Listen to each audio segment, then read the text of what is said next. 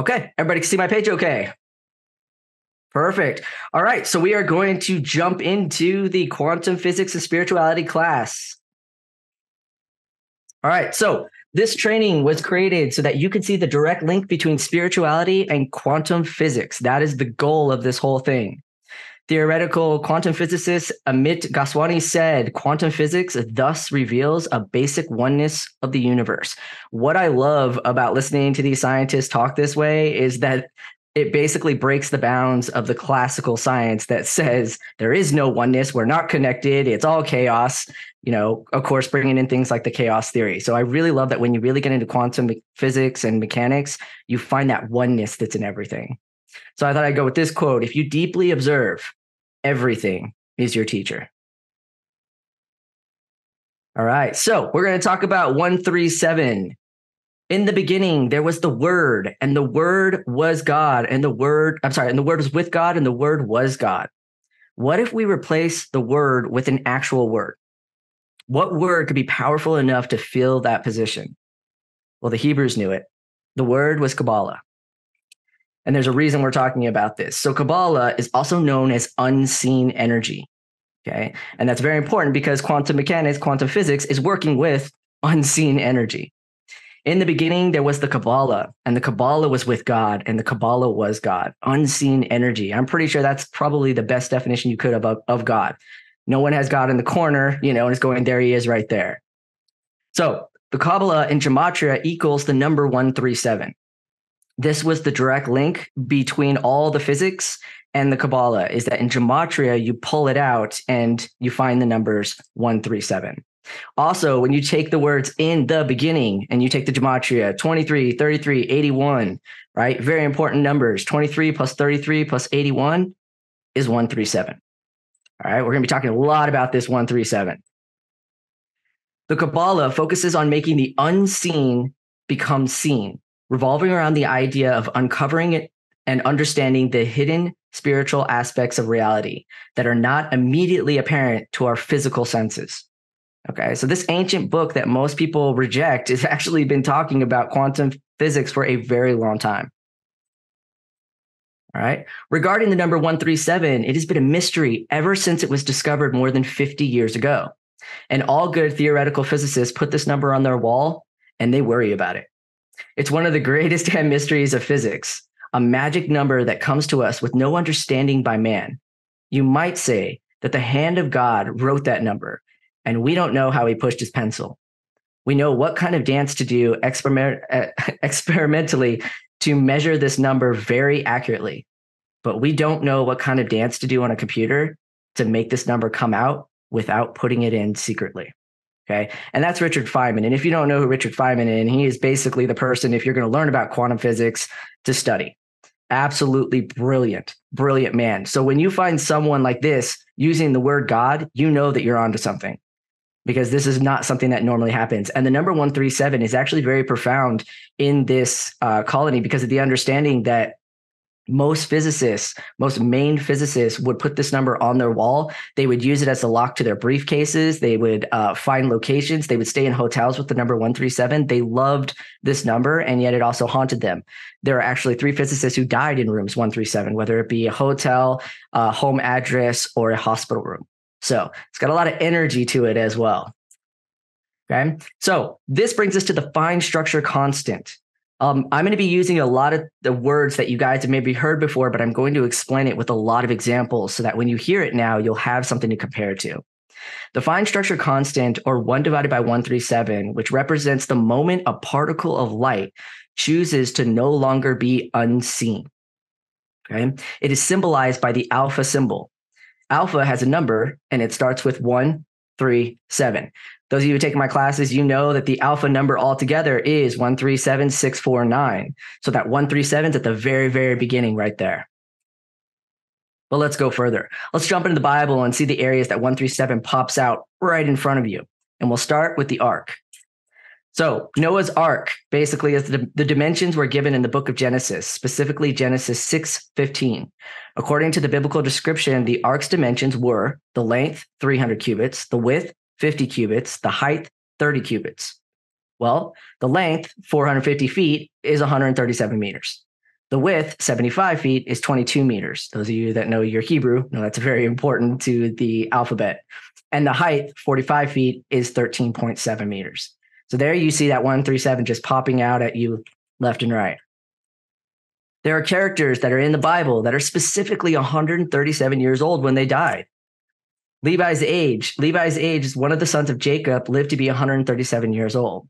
Amram's age, the father of Moses, Aaron, and Miriam, also lived to be 137 years old. Kohath's age, the son of Levi and grandfather of Moses, lived to be 137 years old. These are specifically mentioned in the Bible for a reason. When you dive into the Bible, you will realize it is a code book, and therefore these numbers play a huge role in understanding that code. Abraham's age at the time of Isaac's binding in the book of Genesis, Abraham was 137 years old at the time of the binding. This event is a significant moment in the Bible, but its true revealment is actually the mother and the father, because Sarah was 127 years old. And so therefore, when you put a divider between that, you actually reveal some really awesome stuff. 1 divided by 37 is 0.027027027. 1 divided by 27 is 0.037037037. They're mirrors of each other, and they are the only two numbers that actually do this. Okay, so 37 plus 27 is 64. That is literally the incubator of your life. In other words, the cube of your life. 37 times 27 is 999. I don't have to explain how important that is. And 37 divided by 27 is 1.37. Okay, so as you could see here, this 3727 really matters. And again, these numbers are codes. When you start playing with them, you start to see other alignments outside of just the Bible. One of my favorite ones is the fact that there are 137 women mentioned in the Bible, because its greatest secrets, because the greatest secrets you are searching for are unseen. In this world, the greatest thing you're searching for is actually unseen. Throughout history, women have been unseen energy that has made everything possible. All right, so again, that 137 has value. We look at the Torah and the number 137, and this one is just awesome. The Torah is 304,805 letters and is read from right to left. When you read the number right to left, you get 508,403. Now, if you split them into three different pairs, you get 50, 84, and 03. Well, 50 plus 84 plus 3 is 137. All right. So what about biology and science? Where does 137 play a role in that? Well, it plays a significant role, believe it or not. There are 137 atoms in the human blood cell, which is pretty amazing when you think about it. And speaking of atoms, did you know that there are 137 atoms in chlorophyll, the pigment that is essential to the process of photosynthesis? And what I love about this is when you put them side by side, you see that the real difference between these two is just the center. It's magnesium and it's iron. That is going to be the difference between the two. And so when you're looking at this, you know that sunlight shines through. The photosynthesis is the process of converting that into energy, basically converting it into energy for the plant. And when the sun hits us, it's basically the process of us converting energy into our bodies. So the whole process is basically converting energy, and it starts with that number 137. All right. The age of the universe, when it first began receiving light from stars, is approximately 13.7 billion years old. Now, I know that it says 13.8 in different locations, but the reality is when we start looking between 13.8 and 13.7, it's just astronomically beyond anything we can comprehend. So we like to balance things out with things that match other things. And when you do this, when you realize that 13.7 billion years is basically how old it is, you also know that all light that you see, because remember, energy cannot be created nor destroyed nor lost. People leave that part out. Cannot be created nor destroyed nor lost. And therefore, 13.7 billion years ago was the first light, which means all light that you actually see is 13.7 billion years old. I just think that's cool. That's like walking by a museum at all times when you see light. All right, the Masons, they knew about this. Right? When you actually look at the symbol that they have that represents, there's a lot of information, but the main one I want you to see is right here. Okay. So the icon that they have, the distance from here to here is 47 degrees, and you have a 90-degree angle that crosses here. 47 plus 90 is 137. Okay. This number is astronomically important. One of my favorite ones, of course, is going to be your chakras, though, without a doubt. You have your 7 chakras that run along your spine, your 33 bones. Your root chakra, 396 hertz. Your sacral, 417 hertz. Your solar plexus, 528 hertz. Your heart, 639. Your throat, 741. Your third eye, 852. Your crown, 963 hertz. And when you add those up together, you get 4,536. Divide that by the 33 bones in your spine, you get 137. All right. Time and 137. Okay. Every 400 years, we have exactly 97 leap years. Leap years are simply mile markers. That's what they represent. And so when you study constant velocity, you know that out in space, there are no mile markers. When you're traveling, you're just traveling because it's all just this darkness. And then if you end up seeing stuff, then it considered a mile marker. So 97 leap years, 97 equals 137 because 97 seconds is 1 minute and 37 seconds. And 97 minutes is 1 hour and 37 minutes. And 60 times 1.618, which is phi, takes you to 97. All right. I just love stuff like that when it's all aligning. The 97th place, when you're looking at phi, which is the 1.618, and it keeps going on forever. When you look at the 97th place, you find a 1. When you look at the 98th place, you find a 3. And when you look at the 99th place, you find a 7. 137 in order.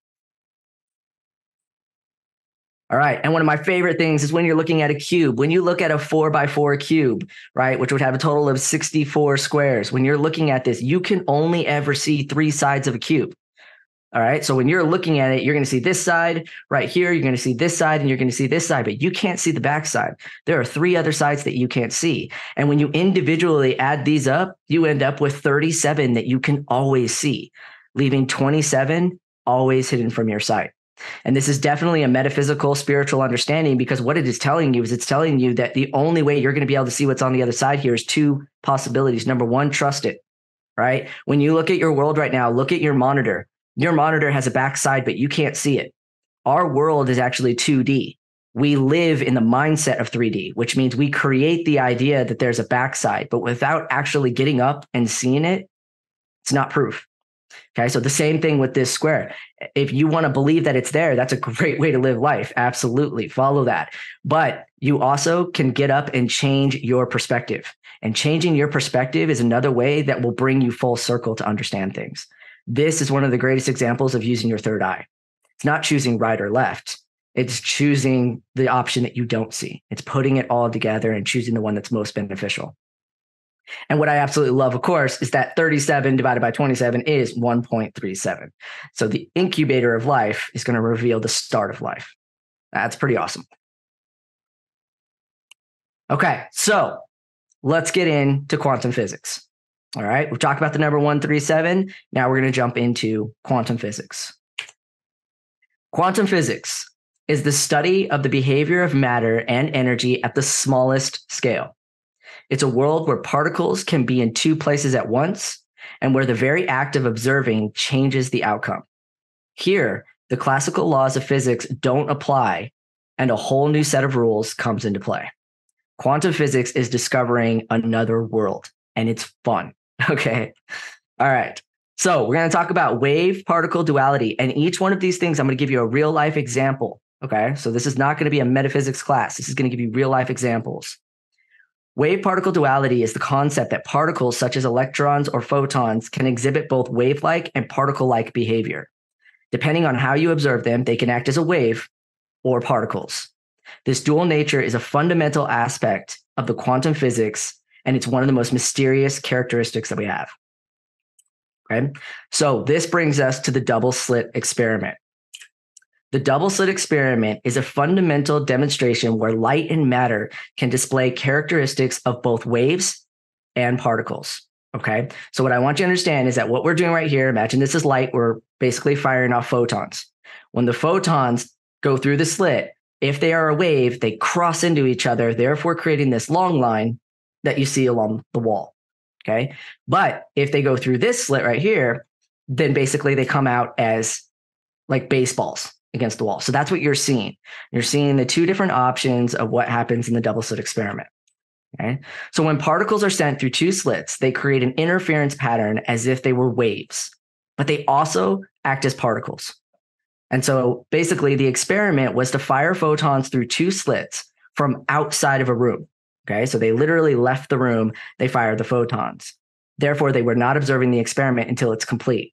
When they returned, they saw that it created both patterns on the wall. So basically, you had the wave and the particle. They're like, okay, interesting. But when the observer watched the photons go through the slits, they only acted as either a wave or a particle, as if they are being watched. This experiment challenged our understanding of the nature of reality. This broke the doors open for everything. And the craziest thing is this actually happened in 1909. So when you think of quantum mechanics and quantum physics, you think, oh, it's all today and it's new. It is not. This stuff has been talked about long before we even had a computer to test these things out. And there is an experiment that you guys can actually do where you can test this out yourself. Okay. Now, you can't actually get a photon gun because a photon gun heats it up so much that it fires off something, and we don't want to have house fires. But there is something that I will be uploading in an email for you guys, step-by-step guide where you guys can do a little experiment so you can see the light reflected through both slits that you guys create. All right. Okay. So we had to ask ourselves 3 fundamental questions at this point. Number 1, is something as small as a photon truly aware that it's being observed? Okay. And this introduced the decoherence theory. Decoherence occurs when a quantum system interacts with its environment in such a way that the quantum behavior appears to vanish, leaving a classical system behind. So leaving a line, as you can see right here, or an actual like baseball hit. Okay. That's one option. Does the act of creating an observational doorway force the photons to make a choice? Okay. So in other words, the act of creating 2 of these, does it force it to actually make a choice? Well, the Copenhagen interpretation states that the act of measurement collapses the wave function into a definite state. When one is chosen, the other collapses and is no longer real. So, example, if it goes through this one and chooses this one, this collapses. It goes away. Therefore, that's why all of them would go through this one, therefore creating one option, either the wave or the actual particle. Okay, so that's the Copenhagen interpretation. And if you guys watch Big Bang Theory, it's one of my favorite shows ever, you'll see that each and every episode is actually the name of a scientific theory. So when you watch the episode, you'll see how they're demonstrating in real life these different theories in the way that they interact with each other. It's really awesome. And the final question, is the observer co-creating the outcome? All right, the next question. So this brings into the observer effect. The observer effect is very much like the Copenhagen interpretation, but demonstrates more of a bond with the photon and energy you are observing. In other words, you are co-creating together. There's a process, a bond. Okay. Now, here is where it gets really interesting. When the scientists would leave the room, but leave a camera, the photons responded as if they were still being watched, only giving outcomes of a wave or a particle, which now steps into spirituality. This brought up new questions. Could the curve of an eye and the way that light reflects off the bend of an eye be the only thing the photon needs to know that it's being observed? And this brings to a greater question. Could this lead to why we believe we are not alone? Because the atmosphere on Earth acts as a giant lens that the sunlight shines through, leaving all that are touched by it a deeper sense of knowing they are being observed. Could this lead to the understanding of God? These are great questions that they all started to ask. And so as much as we're talking about science, this also broke doors for philosophy and metaphysics. Okay, so again, looking at this, you've got the lens, and you've got the eye. If the light shined, it has that curve. Therefore, the photons would think that they're being watched, even though no one is watching them at that time. The same thing with your eye. Your eye has a curve. So when you are observing something, let's go back to that observer effect. When you're observing something, what you are observing suddenly becomes aware you're observing it. Therefore, the more of a bond that you make with it, the more of a connection you'll have, which we'll be going into November 5th when we jump into our aerokinetics class. Okay. So the understanding is that the observer doesn't have to be alive. It has to have the curve that the light is looking for. Okay.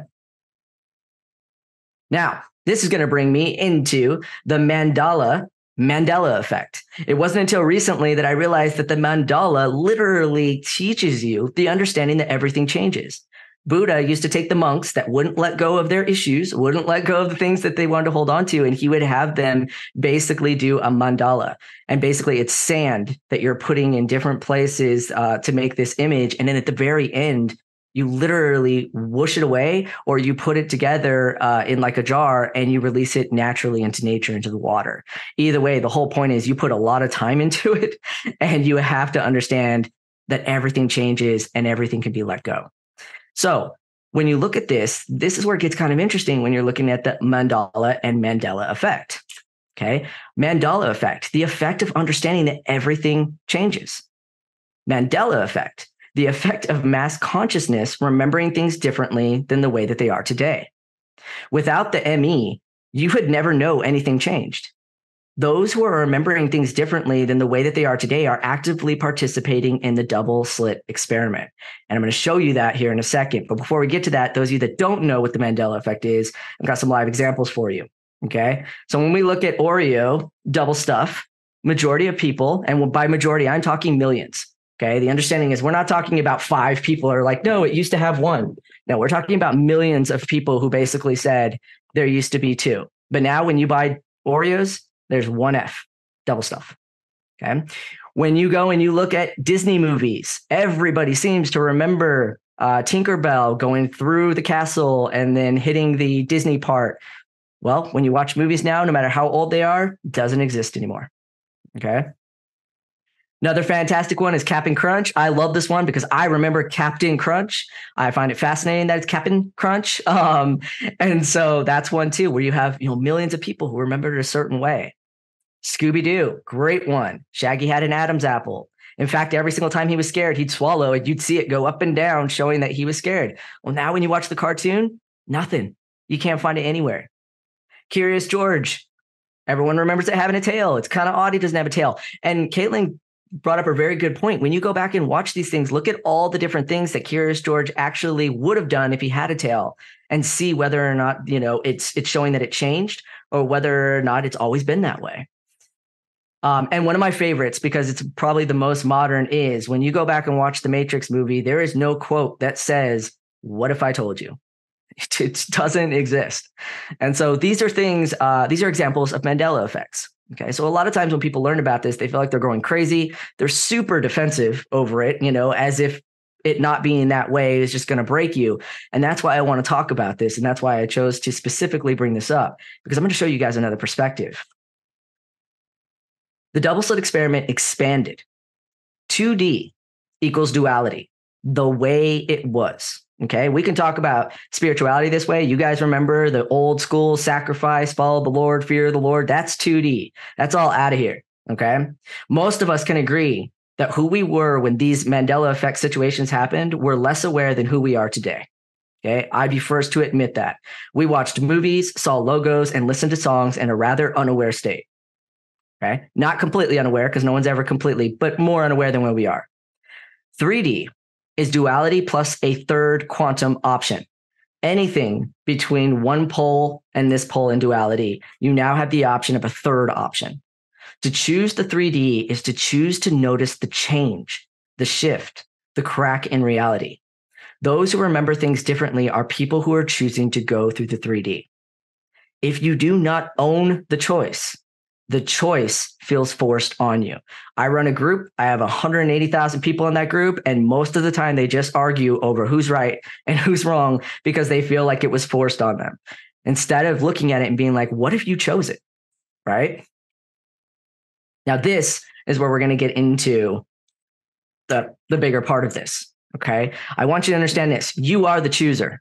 You are always the chooser. In everything in life, you're the chooser. And the Kabbalah definitely focuses on getting you to understand that. You are also the observer. Okay. You are both in this situation. So basically what is happening is you have 2D, which is a door right here, which is going to give particles. We want to think of particles as unchangeable things. In other words, that's the way it is. It always was, Luke, I am your father. There is no changing this in any way, shape, or form. Okay. The 3D door is waves. Well, what do waves represent? Waves represent change, the ability to go with the flow, get into that water. It's going to shift. It's going to change. And there's nothing wrong with that. And most importantly, when you own that side, you now can find all the areas that have actually changed without being angry, It's not being forced on you. You're choosing the doorway. Okay. So therefore, your outcome is going to be decisive on which door that you're actually choosing. Okay. So if you end up choosing the 2D, you're collapsing the 3D, which is why people who are fighting against it are fighting, because they literally can't see the other door. The people that are choosing the 3D remember the 2D and are getting very frustrated because they're like, wait a minute, this isn't the way that I remember. So the area that's most important in this is, what do you own? Is it being forced on you? Because if it's being forced on you, we could go through all the list. CERN did it when they turned on the Large Hadron Collider. We basically could have jumped into a new one. Maybe we all died in 2012. That's a big one people like to talk about. We just jumped to a whole new reality. We got that one. We also have aliens. Aliens have done it to us. So there's the government's done it. There are all these things where it can happen to you. But what happens if you ask the question, what if I chose this? And that's what I wanted people to see from this. There's another way to look at the Mandela effect as a way to wake you up, as a way to get you to see a difference between the two, so that therefore you can realize that everything can change. Everything can change. Okay. All right. So now we're going to get into quantum positions. Okay. And we're going to talk about quantum positions, because in quantum physics, there are all these really cool positions that actually allow quantum physics to happen. First and foremost being superposition. Superposition is the principle that particles can exist in multiple states at once. It's like flipping a coin and having it land on both heads and tails simultaneously. Only when you observe one, basically choose which one you're observing, does it actually choose a state. This is the fundamental concept of quantum physics. And I know that you guys have seen this before, because this is my favorite image of, real quick. Albert Einstein famously referred to the quantum entanglement as spooky action at a distance. Okay. Schrodinger's cat is one of my favorite things to talk about, because it puts it all in perspective of understanding this. Schrodinger's cat is a thought experiment that illustrates the paradox of quantum superposition. A cat inside of a box is both alive and dead until observed, mirroring how quantum particles exist in multiple states until measured. In simple terms, if a cat is inside of a box and it has both toxins and natural food inside the box, you will not know if the cat chose the food over the toxin until you open the box and observe it. Okay, so this goes back to the Copenhagen interpretation of the moment you open the box, the two options are no longer two options. You have to choose one by your observation. It's either not doing so well, we need to take it to a vet, or, because I don't like saying dead, or it is basically fine and it chose the food, but you won't know until you lift open the box and find out. Okay. So what's really cool about that is science basically proves that two things can exist at the same time, because if you stand outside that box, it exists. Both exist in your reality. You don't know yet. All right. Now, this is going to bring us into quantum entanglement. I apologize. The Albert Einstein was supposed to be before. So quantum entanglement, when two or more particles become connected in such a way that the state of one instantly influences the state of the other, no matter the distance. This has been called spooky action at a distance by Albert Einstein, and is the central phenomenon in quantum physics. If you have a red ball and a blue ball, and you put one in a box and ship it to China, and another in a box and you ship it to the moon, but you did not look at which one was in each box. When you open the box in China and it turns out to be red, you know instantly that the one that you sent to the moon is blue. This is a very simple understanding of that. Now, quantum entanglement goes further than that. It states that if the red ball is bounced by a kid, the blue ball will magically bounce as well, as if they are connected over space and time. Okay, so that's just an understanding of quantum entanglement. Quantum tunneling is a little bit different. Quantum tunneling is the phenomenon where particles move through a barrier that should be impenetrable. In other words, you can't get through it, according to our classic physics. It's as if you threw a ball against a wall and it went through the wall instead of bouncing back at you. This concept has applications in modern technology, like something like a transistor, which is what I'm going to show you. A transistor is like a tiny gate that controls the flow of electricity. Sometimes the electricity faces a barrier that it shouldn't be able to cross, much like a wall. According to classical rules, the electrical charge should stop right there. But because of quantum tunneling, it teleports through the barrier and continues on its way, allowing your devices to function properly. So next time that you're using your phone or your laptop, remember the magic of quantum tunneling is actually happening before your eyes. Okay, it is partially responsible for making it work. Now, that is resistors. If you guys remember, transistors and resistors, transistors are the exact same thing, close to your chakras, right? Except for the understanding that they're resistors. So think of your chakras like traffic lights of your body's energy, right? It's traffic lights of your body's energy highway. They help guide your life energy along the right path. Sometimes these traffic lights can turn red, meaning that they're blocked or they're closed, and your energy can't flow through like it's supposed to. Everyone knows that feeling when you feel like you're blocked and you can't get through a certain point. Now imagine something magical called quantum tunneling. Okay, so imagine this is happening. This is like a super hero power that lets your energy zip right through a red traffic light as if the light wasn't even there. In real life, this could be like having a sudden moment of emotional clarity or a breakthrough in your life. Those of you that have had breakthrough sessions with me, you know what this feels like. It's a moment where it just turns on and suddenly everything you thought before just doesn't hold up anymore. You've moved past that barrier without doing much except for having a simple breakthrough. All right. Quantum computing. So now we've talked about the positions. Now let's talk about what we're actually using for. So we have quantum computing. Quantum computing uses the principle of quantum mechanics to perform calculations at incredibly fast speeds. Unlike classical computers, they use zeros and ones. Quantum computers use qubits, 0 or 1 and 0, or any number in between the two that you can literally come up with, which is what makes it quantum. Okay. This allows for parallel processing and powerful computing capabilities. And by powerful, I mean this. In 2019, Google achieved a milestone known as quantum supremacy. If you've heard this before, basically what it means is it means that their quantum computer performed a calculation that would take a classical computer an impractical amount of time to complete. To be specific, thousands of years. Okay. Thousands of years.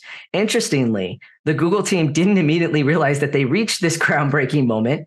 So they were just watching it going, this is never going to happen. This is never going to happen. This is never going to happen. And then days later, they looked at the data and freaked out because they realized they actually reached that point.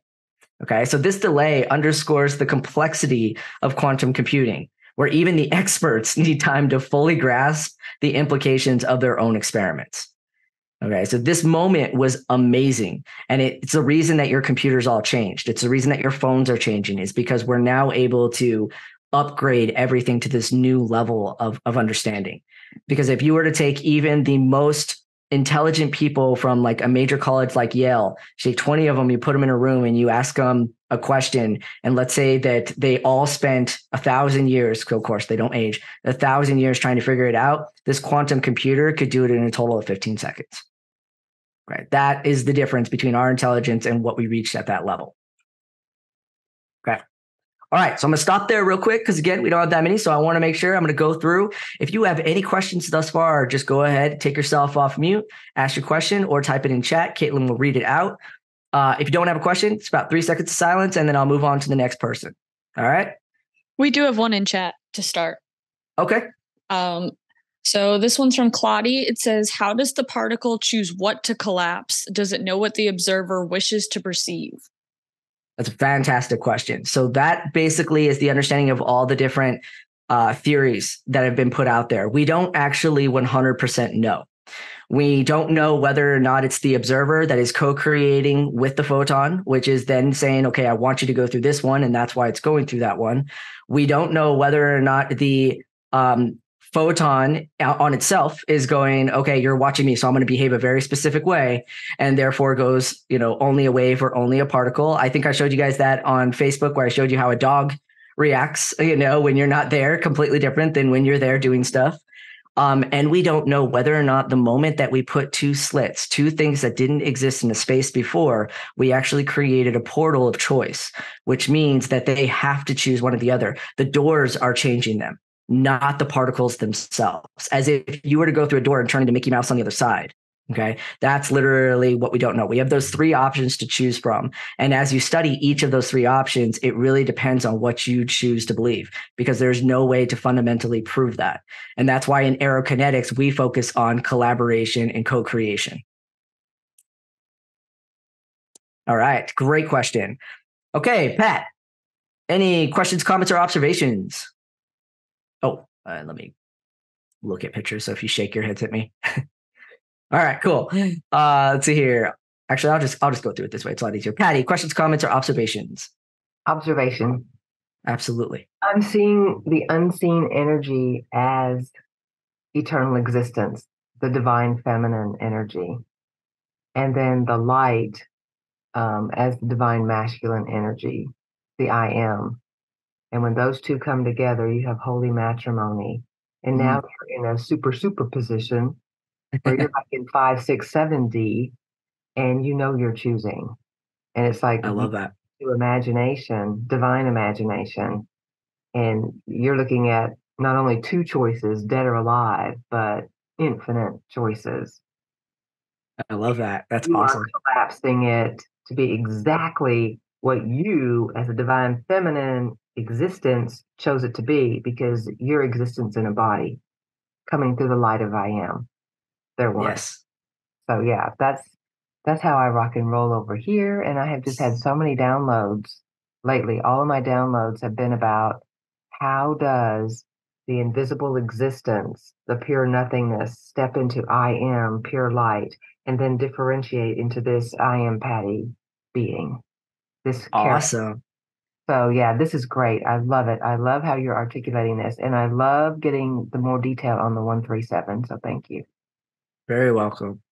Very cool. Can't wait to see the downloads. All right, Tosh, questions, comments, or observations? All righty. Caitlin, questions, comments, or observations? Teresa, questions, comments, or observations? All right. Ray, questions, comments, or observations?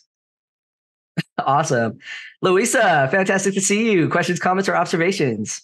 Thank you. I'm so glad to be back. It's nice to see you Yes. all.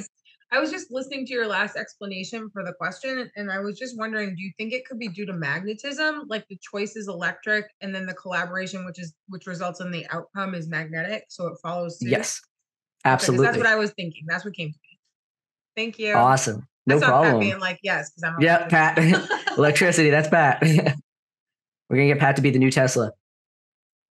All right. TechnoSpark, questions, comments, or observations? All righty. Kayla, questions, comments, or observations? All right. Paula, questions, comments, or observations? Okay. Claudie, any other questions, comments, or observations? Perfect. And Julius, questions, comments, or observations? Fantastic. All right. We're going to go ahead and roll on. So we're going to talk about nanotechnology because this also plays a major role when you get into quantum physics and quantum mechanics. Okay, so nanotechnology involves manipulating. I don't really like this word. I like collaborating, but we're going to go with the scientific side. Nanotechnology involves manipulating matter at the atomic or molecular scale. Quantum physics plays a vital role in understanding how materials behave at the tiny scale, leading to innovation in fields like medicine, electronics, and energy. And we have had some major innovations from this understanding. Okay. So imagine that you have a stone in your hand. If you drop the stone, classical mechanics like gravity will cause the stone to fall to the ground. Okay. But if you had a nano-sized stone and you drop it, classical mechanics don't apply at this level. Okay. So the stone might not drop to the ground. It could float, it could vanish, or it could even go up. It could ascend. Nanotechnology allows us to explore possibilities we never knew existed before. All right. So I'm going to give you guys a real life example of this. Think about sunscreen. Okay. We all know that it helps protect our skin from the sun and from the sun's harmful rays. Now, I'm going off of this saying that there was a point where we believed in this. Okay. Clearly, the sun has a lot more to offer, and there's a lot more that goes into this, and fear definitely sells things. Okay. But nanotechnology allowed us to actually get at a level to recreate sunscreen. So scientists have used really, really tiny particles to make the sunscreen go on your skin more smoothly and offer better protection. These tiny particles are so small that they are measured in nanometers. A nanometer is a billionth of a meter. Okay. We are talking teeny tiny. They use them in breathalyzers. Okay. Nanotechnology was used in breathalyzers. So basically the understanding is that when you zoom in and zoom in and zoom in and zoom in and zoom in onto a particle of what makes up your breath, you couldn't get a full picture of it before if you were just to smell someone's breath if they had just a little bit past the line of alcohol. But as we used nanotechnology, we were able to get the numbers to align so that basically we expanded a corner of that so massive that if there was just a fraction of alcohol, they would do the math that would calculate that you were past the limit that you were supposed to. So nanotechnology is used all around you in many ways and many innovations as we move forward. Okay? Quantum physics is not just theoretical. Okay. At the core, we use quantum technology in many things, such as smartphones, GPS, and MRI machines. By understanding the behavior of particles at the quantum level, scientists have developed these practical applications that allow us to basically expand in all these areas. All right. Quantum and spirit. All right. Quantum physics offers explanations for spiritual phenomena such as consciousness. This is something we could never answer before because the oneness didn't exist before. When you go off the Darwin theory, it is that everything is separate and everything basically evolves separately. When you really study animals, you might actually notice that the animals that actually go extinct are actually being re-evolved in other animals. And so you're seeing parts of that. It's all connected together. Okay. It's a field where science meets philosophy, and it invites us to question the nature of our existence. This is the moment that spirituality and science met each other, came together. This is also why I say when you take spirituality and science, you take the two S's, you flip them up, you end up with that infinity sign, right? They are interconnected and they basically are everything. Okay. Quantum physics has been linked to the concepts of energy healing and alternative medicine. The idea that everything is connected at a quantum level has been used to explain healing practices that work with the body's energy fields. Okay, whether you're talking about Reiki, whether you're talking about understanding things like telomeres, whether you're talking about understanding your chakras, okay, the whole premises behind all of those things is to understand that everything is connected. Once you can find the connection, you can find the change. Caitlin and I were talking about this the other day, the brain barrier. There's a barrier that is basically in your brain that does not allow any toxins or anything to go into your brain, because if it did, you'd be dead. So it is the strongest field that you actually have. So the question now is kind of in our mind of what if you learn how to basically create that metaphysically? Could you put that in other places of your body, such as your liver, right? If your liver is affected, such as your heart, if your heart is affected, to not allow things to cause more damage, but allow it the time to heal. So these are things that brought up these questions. And as we move into this year and into next year, you are going to see an astronomical amount of information on healing, because we are now understanding that this whole model, that 2D, that doesn't work anymore. You're not sick or good. You're anything in between. And when you start observing your life as anything in between, you're no longer observing your life as sick. All right. Okay, so this is going to bring everything together. The Nobel Prize in 2022. And it's funny because people don't pay attention to this stuff, but this is super important. Okay, this is going to blow everything out. So John Bell receiving the 2022 Nobel Prize is a big deal for us. It's massive for quantum mechanics and quantum physics.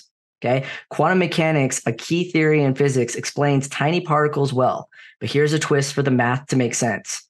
Things can't be real. Okay, they can't be real for the math to make sense. Now that is super confusing, but this also brings the understanding of when you study quantum mechanics, let's say you're looking at a quantum computer. The second you actually observe a quantum computer, the chip, the qubit that's running everything, the whole thing becomes a paperweight. It collapses all its quantum options and literally becomes a paperweight. You can't do anything with it. And if you really want to look into how much money we have blown trying to understand this, you'll be absolutely blown away, because we have spent over $1 trillion basically taking a quantum computer and turning it into a paperweight. And if you don't know what $1 trillion looks like, if you had $20,000 in stacks and you put it on the ground, it'll go all the way to Saturn.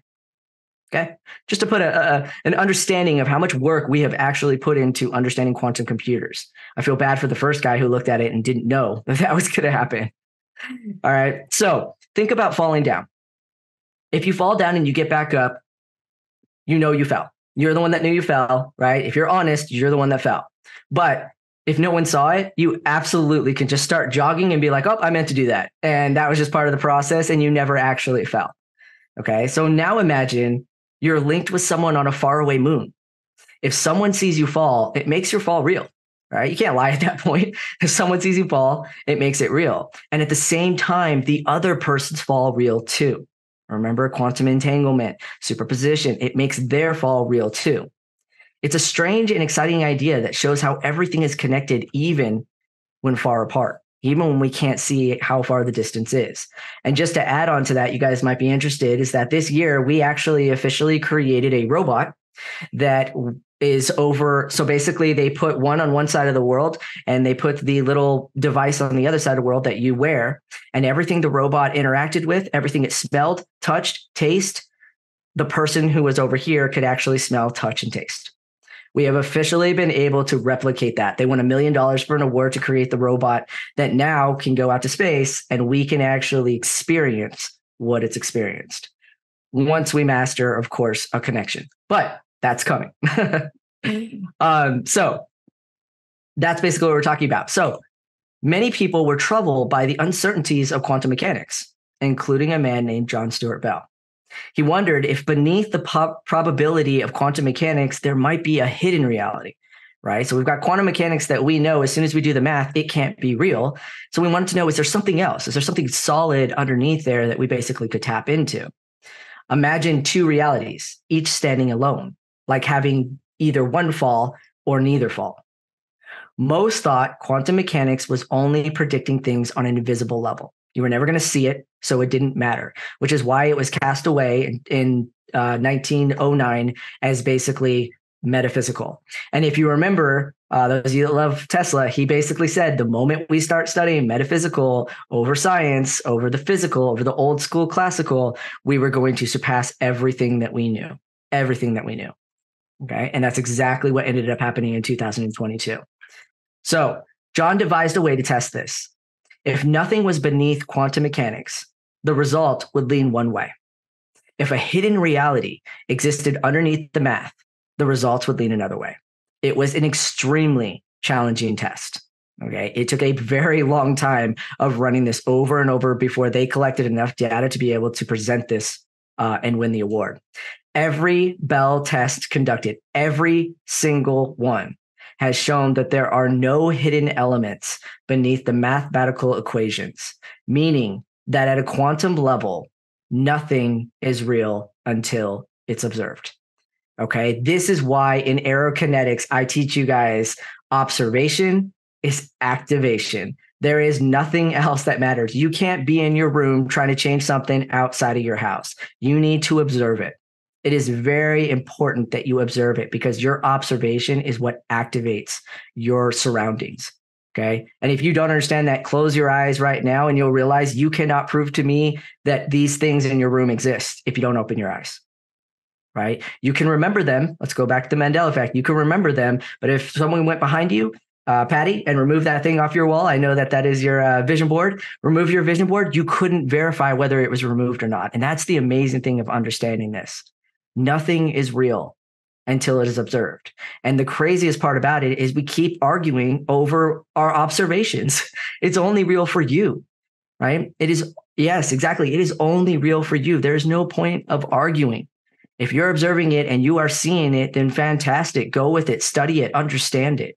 If someone else is not seeing it, that is completely okay, because I guarantee you they're seeing something else they're trying to figure out. It is only when we bring our unity together, when we say, okay, I saw this or I'm experiencing this, do we actually come together and see how we can work together? Which is now going to bring me to the ultimate of 9 vibes. This connects with Nikola Tesla saying, if you only knew the magnificence of 3, 6, and 9, you would have a key to the universe. Because when you get down to the core numbers, when you get to the math, when you get to the digital roots, when you get to the gematria, everyone knows 3, 6, and 9 are the keys. They're the binding force of quantum mechanics. They are the fabric of reality that cross stitches to keep reality together. And when you study vortex math, those of you guys that watched my video, you saw this. You saw that when you looked at the power grid, all the numbers that are 1, 2, 4, 8, 7, 5 are in their own little box because you're generating light. That's what you see. That's what you're living with. You're generating light. When you want to change energy, you get into that 3, 6, and 9. All right.